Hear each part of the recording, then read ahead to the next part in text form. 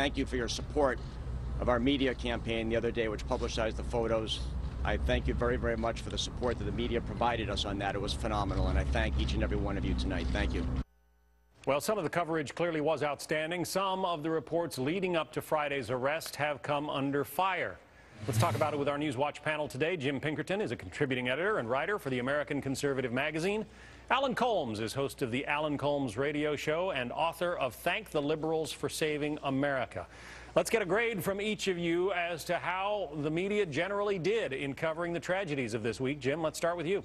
I'll give them a B.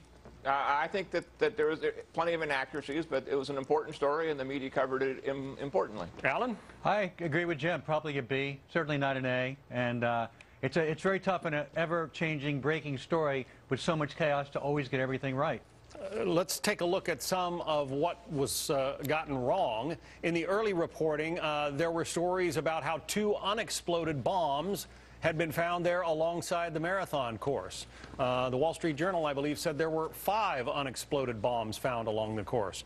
CNN reported that there had been a suspect arrested early on, I believe it was on Thursday, when that hadn't happened at all, and went on to compound that by saying that the suspect arrested was a dark-skinned male. What about some of that, Jim? Well, you're right. I mean, here we are looking at the New York Times, and there's a CNN right there, big article about them and others, in fairness. But I think lots and lots of mistakes. A B overall grade allows for plenty of Fs. And for example, Andrew Kirell at Mediaite did his 10 worst media reactions to the Boston Marathon bombing, and because we only have a limited amount of time, I'll select a few. Chris Matthews blaming it on the right wing from MSNBC. Luke Russert from NBC saying, well, you know, I was at a baseball game one time, and I thought about about his father. I mean, all the nepotism coming through, and then it makes me think about the Patriot Day and IRS Day and so on. I mean, it ends with speculating on possible link. Well, that's really helpful to be speculating on a story this important.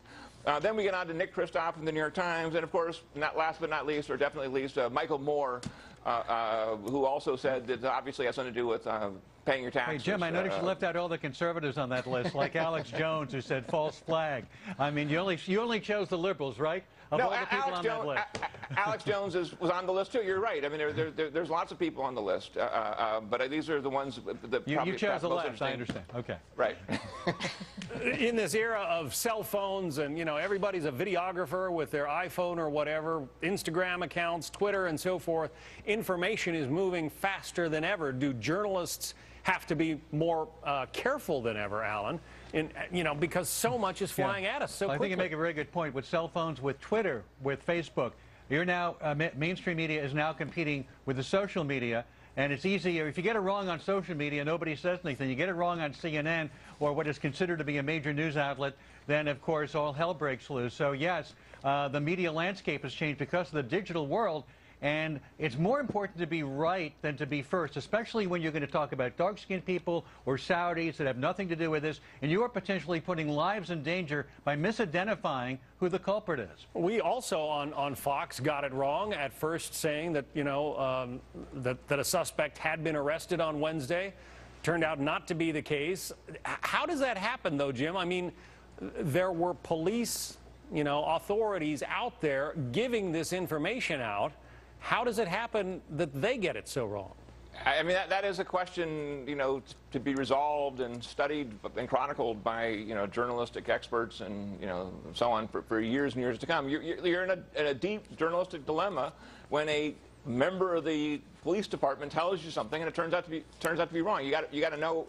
Sometimes you just trust him. And for example, John King at CNN, I don't really think he meant in anything bad faith. I think he was told what he was told. Yeah. It just turned out to be wrong. I guess that's why you have to go back to Journalism 101 and say, listen, just because one person told me, I still have to see some better proof than just somebody say so. Generally, you want a second source. That's the key.